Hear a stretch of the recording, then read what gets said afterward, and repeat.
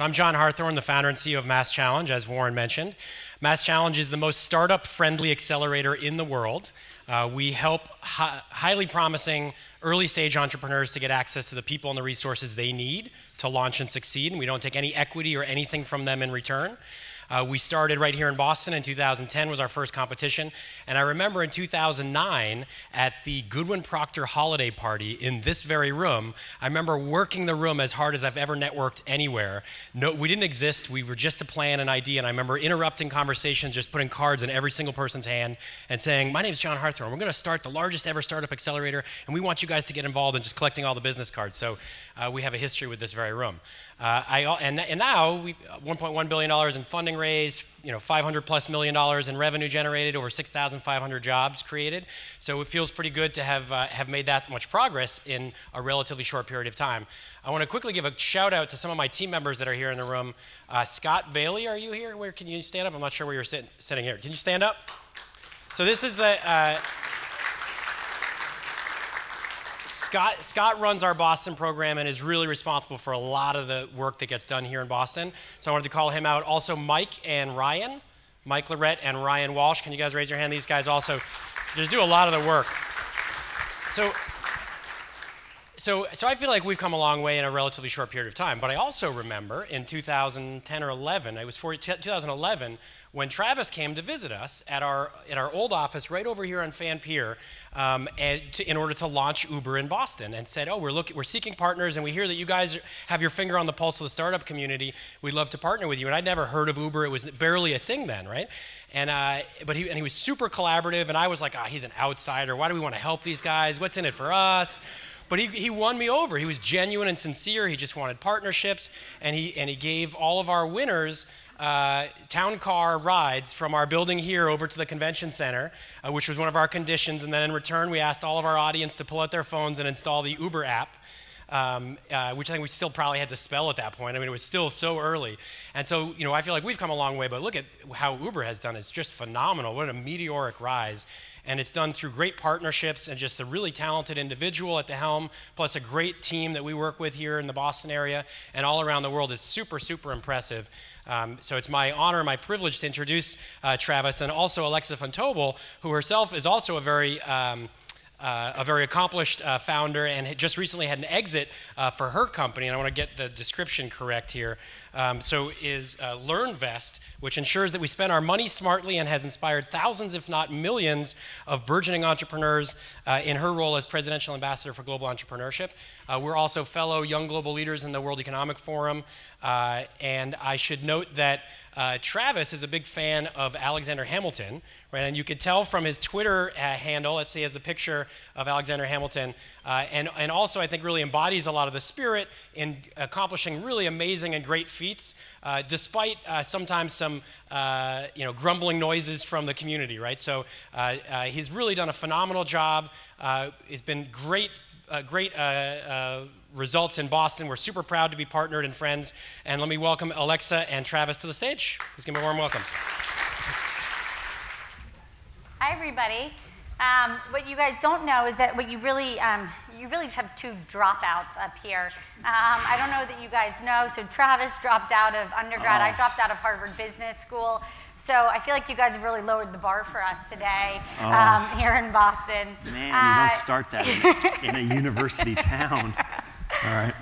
We're so excited for the conversation today. So again, I'm Alexa Fontobel, founder and CEO of LearnVest. We're one of the fastest growing online financial planning companies here in America, and we just got acquired by Northwestern Mutual a few months ago. And we thought it was fitting for the two of us to come together because as a personal finance expert, one of the things I absolutely love about Uber is how it's just transforming America's wallets to help people get places more affordably, and also, more importantly, creating a tremendous number of jobs across the country. So one of the things we wanted to start with today for Travis was, many of you may not know, Travis had other companies before Uber, and as a fellow entrepreneur, I myself have faced so many failures. What I wanted to hear about Travis was, outside of just being a dropout, what other failures have you had to wrestle with in terms, before Uber that really helped shape you for today? Well, I want to thank you so much for the intro.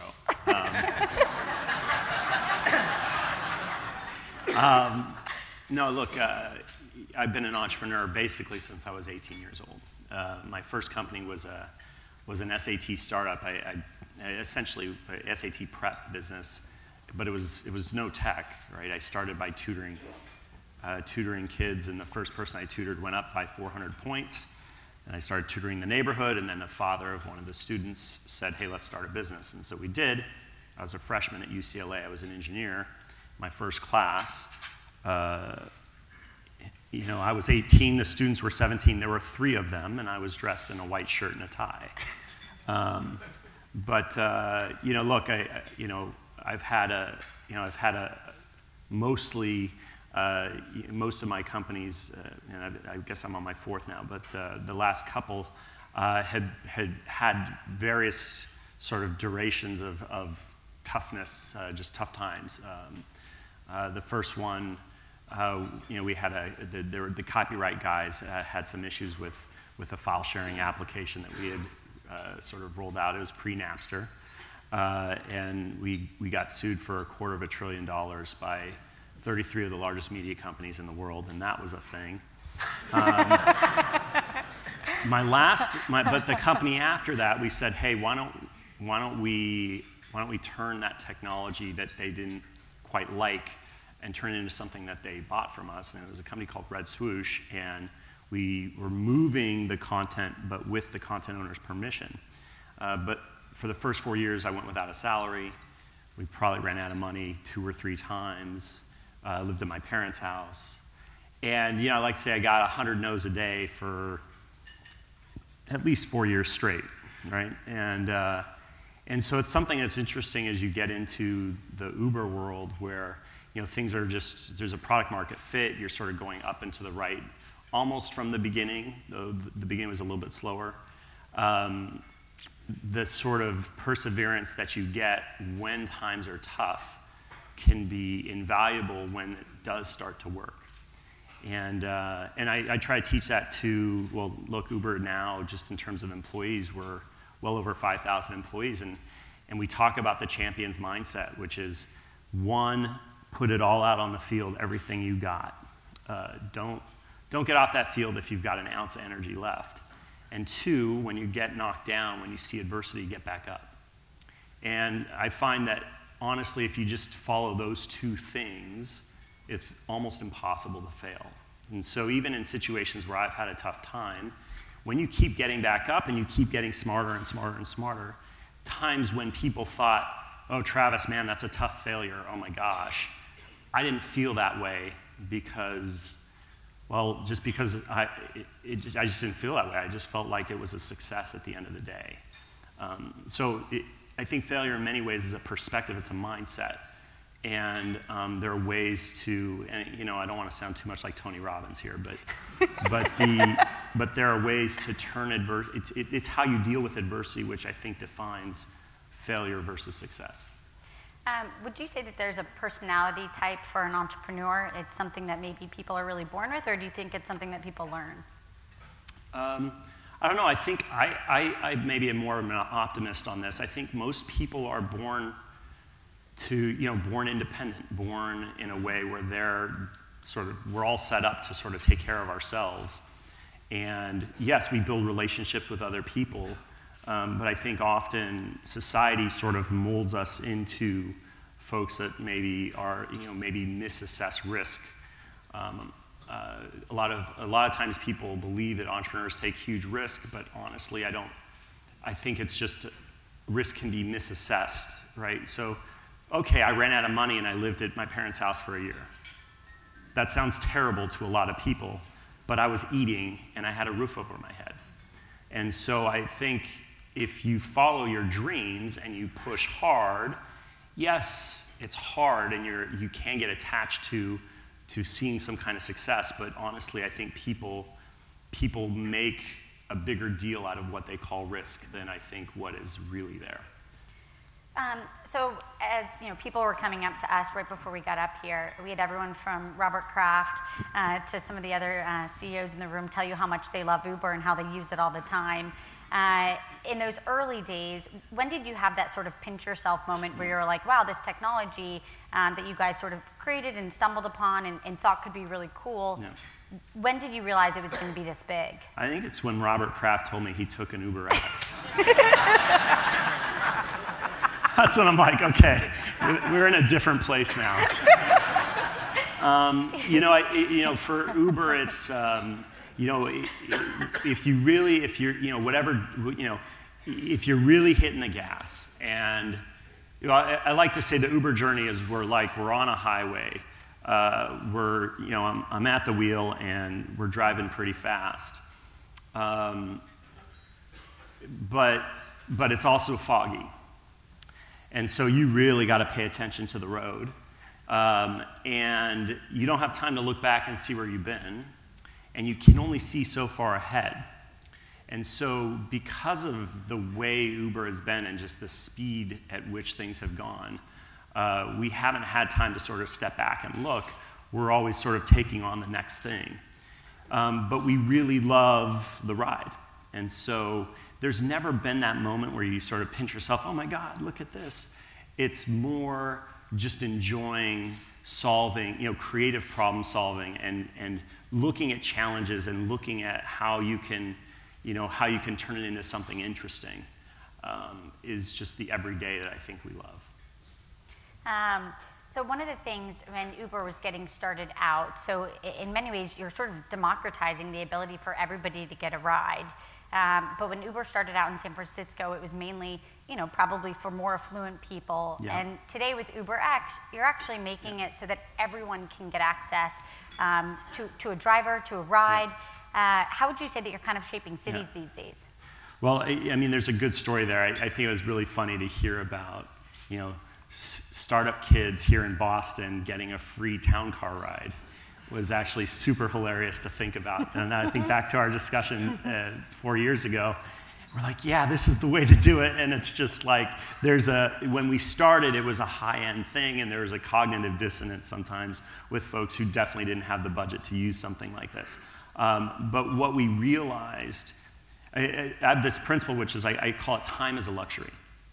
And what happens is when you have a lot of riders, then you, of course, to make the thing work, that means there need to be a lot of drivers and a lot of cars, of course.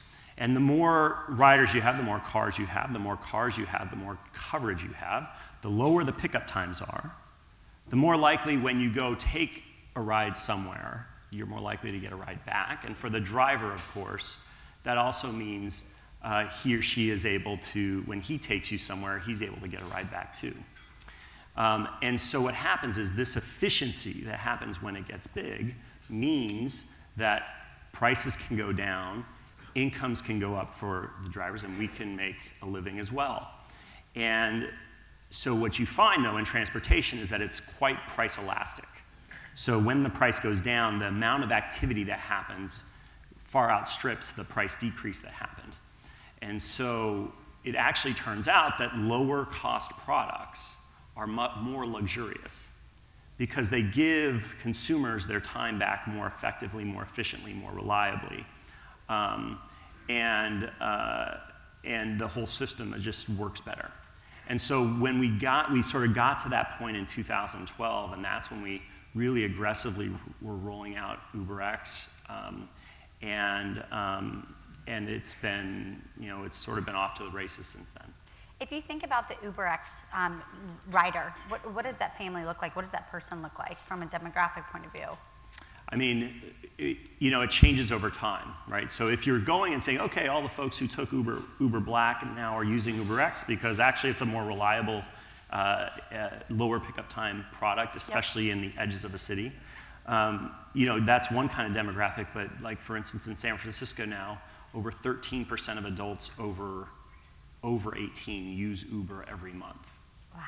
And so when you start to get to that point, you start to get to a place where you're trying to make this something for everybody. And so the city story is, well, of course when there are a lot of riders, and then of course a lot of drivers, well, you're creating tens of thousands of income opportunities for individuals who are either unemployed or underemployed or just like to serve the city in this way. Of course, when you do Uber Pool, and that's nearly 50% of the rides that happen in San Francisco, for example, but a large and growing percentage of rides here in Boston too, then you're literally taking cars off the road. So now you're talking about reduced congestion, you're talking about reduced pollution, and of course it makes it easier for everybody at a much lower price point to not drink and drive, and there's a really interesting city story here. So I think that's sort of the story arc of what it means to get into low cost and the impact you can have in a city. And of course, we're still growing quite a bit in San Francisco, and well, there's still a long way to go as well. So we'll get to Uber Pool and Uber Commute in a second, but when you think about Uber's growth, it's been astronomical.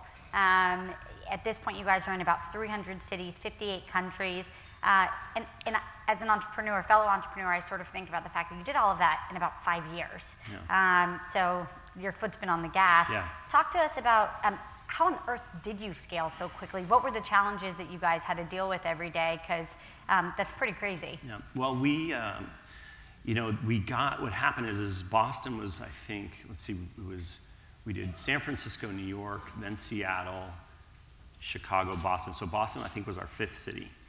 But what happened was we really started to tighten up that launch playbook.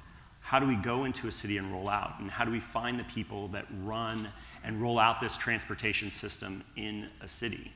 Getting the best people in a city is critical in order to make it run well, and empowering them to run it. But making it so we had a few launchers going. Yep. And they would almost compete with each other how quickly they could launch a city. And then that launcher, once they hired the team that stayed, would go on to the next city. And so that got a little competitive, and they tightened that playbook, and now we can really get something rolling in a few weeks. And so there's a girl, Austin Geit, who started actually as a marketing intern, who then became a marketing manager, then a driver ops person, then our launcher, then the manager of launch, then the manager of global launch, and now runs all launch and what we call process management in the company. And she really was the architect of that international expansion. Yep. And she turned it into a playbook. What's, as part of that international expansion, what's the biggest challenge you've had to deal with outside of the United States? Oh, man. We outside of the United States, I mean, we're everywhere. So it's like we're in Saudi Arabia, we're in Jeddah, and what's the other city there? Riyadh. We're in Bogota, Colombia. We're in 20 cities in China, across India. And so we're in a lot of really interesting places where they need transportation, in many cases far more than they need, than even us here in the US. And so the challenges can be really interesting when there is some kind of protectionism in a city, trying to prevent this kind of progress from happening. And it's a mix of trying to make friends and trying to work with regulators in cities, but also sometimes we're in a position where we need to fight for a city. Because often the incumbents will persuade the powers that be that this kind of progress shouldn't happen. And so we believe what we do, one of our cultural values is celebrate the city, and we believe in that, and we believe in making cities better. And I think the situations that we find are often situations where we have to fight for a city, and seeing this kind of progress happen. And look, there are places where we don't go or where we can't be. Like we're not in Spain right now. Right now, Germany is, we don't have a lot of activity going on there. The same in Japan. So there's a number of places where we can't go, and we really are working our butts off to try to make it work. But I mean, instead of going into the craziest situation, I just go to Google and type in, Uber tough time, and I'm sure you'll find some things. So let's talk a little bit about Uber Pool and Uber Commute. So what gets me excited as I think about that, I think about, you could potentially replace city transit in a delightful way. But how did you guys make that decision, and how are you guys really dedicating resources, and what's the strategy behind it? Well, look, the strategy for us is always finding ways to help people move that are more affordable and more convenient. And so Uber Pool's interesting. What happens is you push a button, Uber comes just like it did before. You open the door and you get in the car and there's somebody else already in the car. And that's because we're so dense in cities now in terms of activity that many times two people are taking the same trip at the same time, or very similar trips. Maybe you're along the route. And once you do that, you're now, instead of 2 cars, it's 1. And instead of paying for 2 cars and paying for 2 drivers' incomes and paying for 2 of everything, it's now 1. And so you can lower the price, and then the whole thing starts to spin and work. Of course, there's huge impact on congestion. I spoke about that earlier. But our whole goal is, or maybe our mission is, transportation as reliable as running water everywhere for everyone. So a reliable way to get around your city without ever having to own a car. And that's Uber Pool. Uber Commute's really interesting because it's something we launched in China but haven't brought to the US just yet. But we're excited to do so, where you're just going to work, you're commuting to work and you're driving your own car. You can turn on the driver app and then pick somebody up on your way to work. And again, this is just taking carpooling to the next level. And again, it fits that sort of cross between convenience and affordability. For the driver, only going a couple minutes out of their way and making a few bucks, basically the cost of their vehicle, totally makes sense. For the rider, it feels like an Uber trip, but it helps to bring costs down dramatically. And so those are the types of things we think about. I won't be redundant in the city story and how this really improves cities. But we do imagine a world where there's no more traffic in Boston in 5 years, right? And we'll all take that sooner, right? We'll take that tomorrow. I knew that was going to get a couple chuckles. But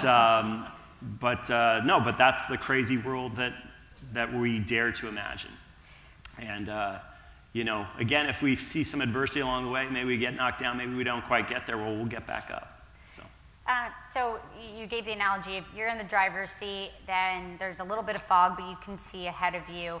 You can only see so far. When you think about the ultimate goal of what you want Uber to be, what does that look like for you? Well, the way we look at it, so maybe the easiest way to put it is you're standing on one of those you're on the top of one of these skyscrapers in the city, and you're looking down and you see all the cars. We ask ourselves, why aren't all those cars Ubered? Because if they were getting around, or the transportation system would be more efficient. And so that's how we think about it. And again, it sort of goes into making it ultra reliable and making sure that it's everywhere, all the cities and countries out there. But the everyone piece is the thing that I think people don't always catch on to, which is, in order to make this work for everyone, is it literally has to be cheaper than owning a car in the US. And in other countries, it has to be far cheaper than even that. And so our goal is to get this reliable and affordable at the same time. So on the affordable piece, and as I said, as a personal finance expert, one of the things I love about this is what you do for drivers. Yeah. So I take Uber a lot in New York. I was in my last 2 rides, had really interesting stories. One driver was an anthropology student who was just doing it on the side to be able to pay for grad school. And another was actually a young mom who was like, I picked my child up from soccer, dropped him off, making a few extra bucks. Yeah.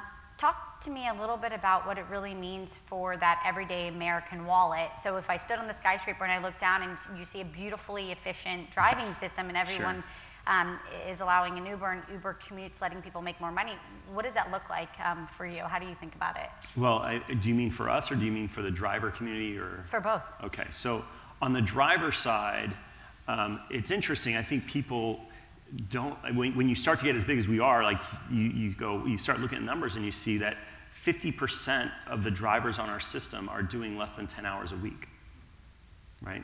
And that's not necessarily what you think about when you think about Uber or how this kind of car service might work. You're talking about folks who, well, if you're doing less than 10 hours a week, this is not your primary form of income. Yep. That basically you're using this to sort of extend maybe your stagnant income in your current way of making a living.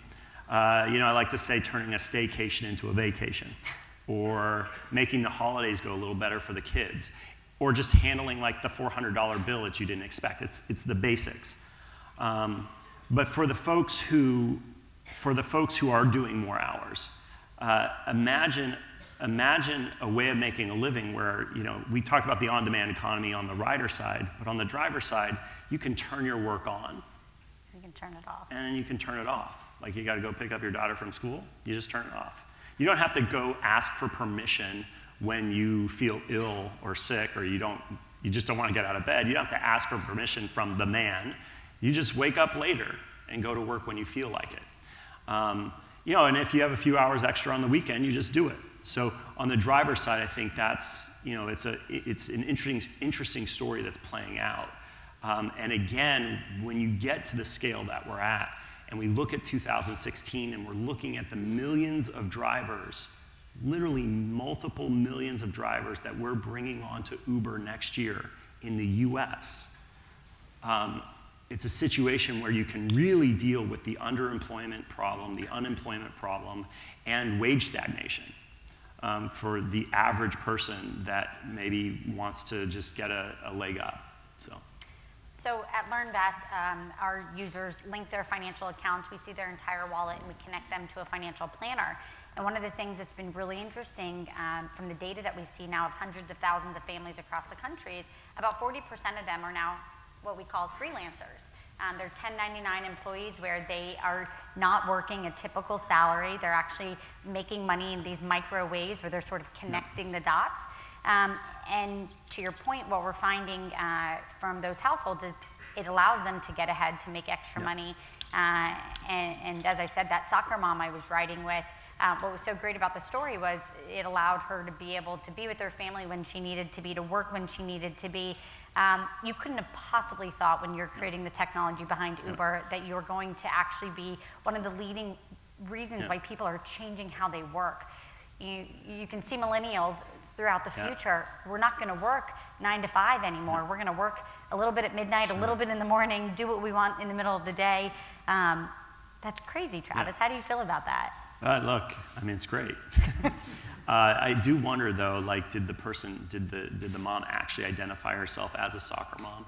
Or, I always wonder about that. She'd literally just gone to soccer practice. Oh. And what's been so great is, again, you're seeing all walks of ages driving and actually really being able to provide for their family.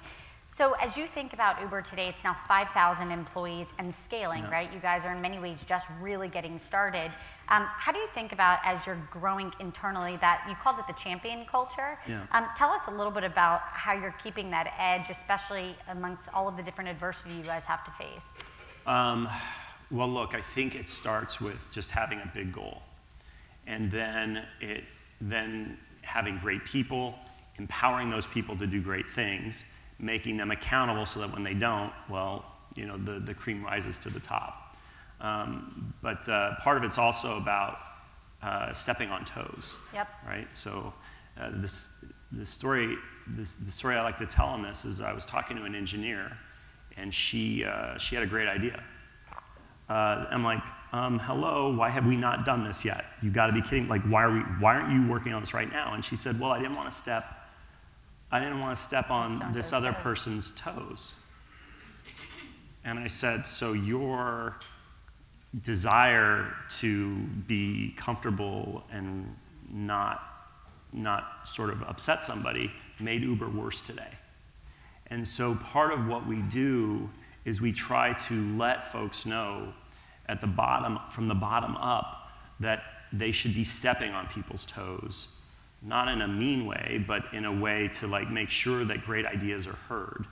And from the top down, we have to be very welcoming of having our toes stepped on and basically learn to be really good listeners. And that's actually how good ideas can rise to the top. And without doing those things, you can be doing really great, but you don't have a culture that's going to come up with the next great thing. And so I think the fun part about that is teaching the young people that come into Uber, that we're hiring, that are bright-eyed and idealistic, well, I guess kind of like me. but the fun part is teaching them that they should fight for, I like to say, know what's right, fight for it, and don't be a jerk. And giving people, empowering people to think that way, I think is powerful. So we'll open it up to questions in a second, so start thinking about if you have any questions, but 2 more questions for you. So one, how are you guys maintaining that real edge to make sure you have the best talent? Because I think everyone in this room knows talent really is everything, especially to a company that's growing as quickly as Uber is. So how do you think about making sure you guys really stay there? Yeah, well, I think the way we interview is we like to simulate what it's like working together. And so in that way, as long as you know what you're looking for, you then can make sure you get it, because you basically, during the interview process, you have the first day on the job, right? Yep. So I'm already like, wow, you did great your first day on the job interviewing. And so that helps. But the key is to hold that bar. I mean, this is the standard stuff, but hold the bar high. Don't settle for less. And at the beginning, you got to hustle to try to get those right people. And really, it's hard because you need to fill a position. But if you hold that bar high at the beginning, you can create a culture of excellence. That then, our first general managers that we hired were impossible to get. They were so difficult. But once you had sort of a group of really great general managers owning cities, running cities, then the next group and the next 100 and the next 200 GMs became much, much easier. And we could go to the world's best business schools and recruit from there. And so it's any project you're doing, just start with excellence. Hold it even when it hurts. And I find that ultimately that pays off. So as we think about 2016 and the extremely bright future of Uber, what are a few things that you think that we should sort of look out for as we go into 2016? Well, look, I think for us, the Uber Pool thing is going to be, the Uber Pool and Uber Commute thing is going to be big, because we are literally, right now, it's over 10% of all trips that are happening in Uber globally. Wow. And that could literally go into the many tens of percents. And then again, it's like what we can do in terms of price, what we can do in terms of growth, what we can do in terms of traffic becomes pretty substantial. Especially when you cross with a deep penetration in a number of cities around the world. So I think that's the big story for us, that we're really excited about what's coming. Yep. And when you then talk about the millions of drivers that will be coming on the platform, in the US alone, but then of course around the world, I think that's also going to be really kind of, we're really looking forward to it.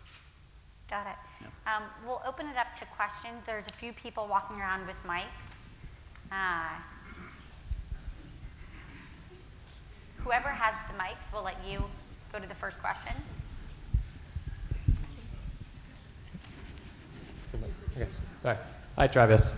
Sorry, I'm on crutches, otherwise I'd stand. My name is Chris Hanselmo. I'm a second-year MBA student at Boston College. And my question to you today is about your most surprising piece of data that you've uncovered over the years that maybe you weren't expecting, but has actually been tremendously helpful, perhaps, in messaging and marketing, especially when you receive pushback. I was reading this morning that in Augusta, Georgia, Uber was rolled out shortly after, or during the Masters. And since then, the number of DUIs has completely plummeted. I'm just curious if there are any anecdotes or pieces of data similar to that really interest you, or that you can kind of hang your hat on? I think, in terms of data that's been super interesting, there's so many anecdotes. Drunk driving is definitely one of the interesting ones, and getting at the data where you can see drunk driving incidents literally going down is a big deal. But there's other things where, when we, as we've found efficiencies to lower prices, we've also been able to figure out ways for drivers to be much more productive, because as those prices come down, people use it much more often. The elasticity sort of allows for great productivity. And so allowing sort of earning potential to go up as prices come down has also been a pretty remarkable thing that we've seen in a number of cities. In New York, for instance, we put out a blog post that showed what drivers were making year over year. We basically took 4 Septembers from, I think, 2012 to 2015. And every year, the income of the drivers is going up while our prices are coming down. And that's one of the more surprising and interesting things that's allowed us to have a greater impact in cities and have a greater impact for people who maybe are in parts of the city that don't have access to public transportation, or maybe they can't afford a car, things like this, and just having greater impact because of that one phenomenon right there.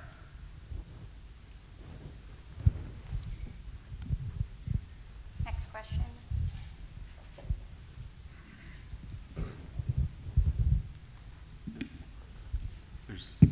Hi, here I am. There you go, sorry. I appreciate what you were saying earlier about overcoming challenges and how important that is to do so. And among the challenges I imagine that you consider is how to ensure safety for passengers. And clearly that's been a big issue around this country. Sure. In terms of background checks, fingerprinting, Uber seems a little bit in flux in terms of where you are on those kinds of questions. Could you address those? Yeah, of course.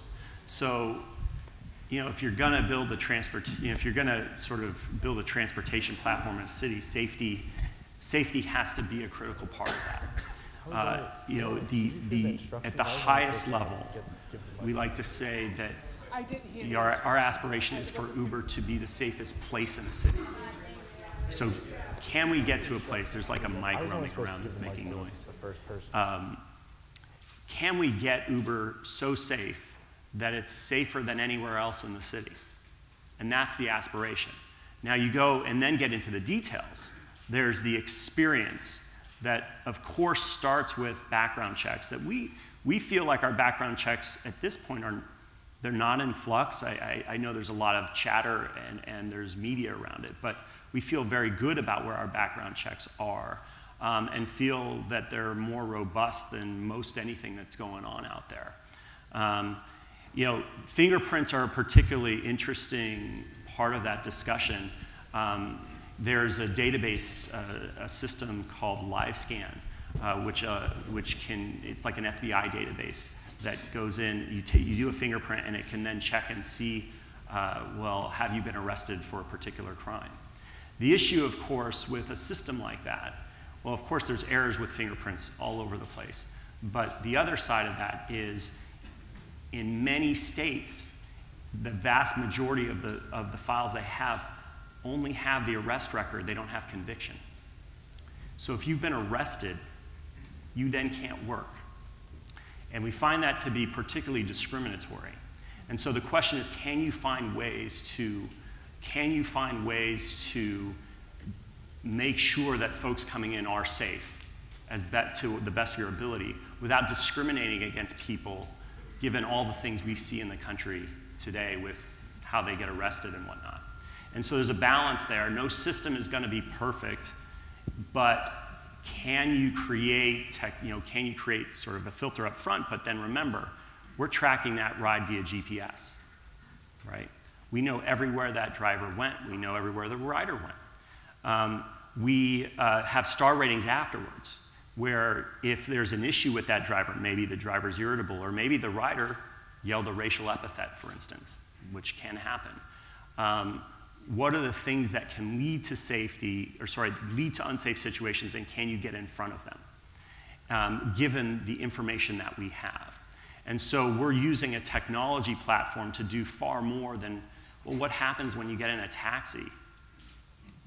There's just, the technology is not there to the technology is not there to make it as safe as possible, and certainly not there to make it safer every day. And so that's how we think about it. We'll take 2 more questions. Right here. Hi, I'm Stas from the Cambridge Innovation Center. I've got a question on, as you guys go global, so I was recently in Beijing, and I pulled out Uber, and I was able to look at the app, but it was in Mandarin. So I was in India earlier in the year, and it was in English. And I was wondering, as you're globalizing the marketplace, if you're seeing people use Uber who are coming into different cities who are traveling, or if you're seeing more local use than traveling use. And just one quick question. There's a gentleman who asked a data question. I know that you guys have a partnership with the city of Boston around data, and partnerships like that exist with different cities. Are there any interesting anecdotes that you've learned from that? So the first part is a vast majority of the rides that happen on Uber and in any city are happening. The riders are folks who live and work in the city in which they're taking the ride. That's like well over 90%, in some cases over 95%. There are what you would call cross-city network effects for people who travel, but it's a small percentage of what's going on. That's part one. Part two, in terms of data and partnering with cities, again, if we're all about celebrating cities and making cities better, then we should be able to find ways to partner with cities to make those cities better given the data that we have. Now, it's important when you do that to protect the consumer and protect the driver and protect generally privacy. But generally cities don't want to know where an individual went. They want to know, well, what are the general patterns that are going on? How can we lay out infrastructure that makes the city more efficient and makes the quality of life in their city better? And we're all about that. And I think the burden is on us is to find ways to not just like, oh, here are the trips. Because I think there's real privacy issues with something like that in handing over to a city. But rather, like, what's the analysis that can lead to real actions by cities and by states in order to make their cities better? And that's the front line of what we're doing with cities today in terms of data partnerships. We'll take one last question right here in the middle. Hi, Travis. First of all, thanks. It's a commendable goal that you've got for Uber to solve Boston's traffic problems in the next 5 years. Let's do it. We've been trying to do that for the past 300, so we'll see what you can do. Maybe we start in Foxborough after a Patriots game and Fair enough. solve that problem. I want to talk about Uber's future. You know, earlier this year, you guys bought or hired 40 of the researchers from Carnegie Mellon's Robotics Institute. And you're talking about the advent of millions of people coming on to drive for Uber. Then we talk about driverless cars in the future. Sure. How are you going to balance that? What's the future of driverless cars and Uber as a logistics platform? No, it's a fair question. I think, you say, how are you going to balance it? I mean, that's an interesting and tough balance. Driverless cars, that kind of technology has been worked on for, well, in a lot of cases, decades. There's a lot of good reasons for that. There are 30,000 people that die every year because they were in a car accident. And there's hundreds of thousands of people who are injured. And there's billions of hours spent, maybe even tens of billions of hours spent sitting there driving, getting stressed and being anxious, and just all the bad things that come with that. So there's a lot of reasons why companies like Google have been working on that since literally 2007, trying to get their driverless cars going. And the future comes, right? I mean, now you've got Tesla and you've got Apple and you've got the manufacturers all working on driverless cars. And so the question for Uber then is, do we want to be part of the future or do we want to resist it? And if you look at our DNA in some ways, well, look at the incumbents that we've gone up against in the past, namely the taxi industry, trying to hold progress back because their model is a certain way. So as a tech company, we say we want to be part of the future, but with the particular challenge of what happens when you go into autonomy, we look at it as it is a challenge, but an opportunity for what I call optimistic leadership, which is how can we partner with cities for when that transition happens? Look, it's not going to happen. It's not going to happen right away. It's going to take a lot of time. It's going to take, many years, if not decades, to get there, and that transition will take time. And so, what are the things you can do, whether it be vocational training, education systems, and education programs? For how folks can transition when that time occurs. But the thing is that it is far away, and so, well, what that means is let's start planning for that now. Let's start working with cities to figure out how that transition can happen in the most optimistic way possible. But autonomy is something that is coming. Again, it's going to start with, oh, you know, I've checked out like a Mercedes that, you know, you can drive and it will not let you run into the car in front of you. It just won't. It will brake if you're going too fast. That means no more cars get rear-ended, right? That's a positive development. You've got ones where they sort of have cruise control. I think the Tesla has cruise control now, and it tries to identify where the lane is, and it's trying to make driving an easier, less anxious activity. But over the years, these things are going to stack up, and then it will eventually get to full autonomy. That world is coming, and so then the question is, what do we do about it given that? And that's how we look at this particular challenge. So as I think about it, I think what we heard here today, Uber will make sure that around the world, fewer people need to own cars, which means lots of people can save money. We're creating an economy for people to be able to make more money for their families. Sure. We're creating an infrastructure and system that could potentially replace commuting in so many ways in big cities and save money for cities.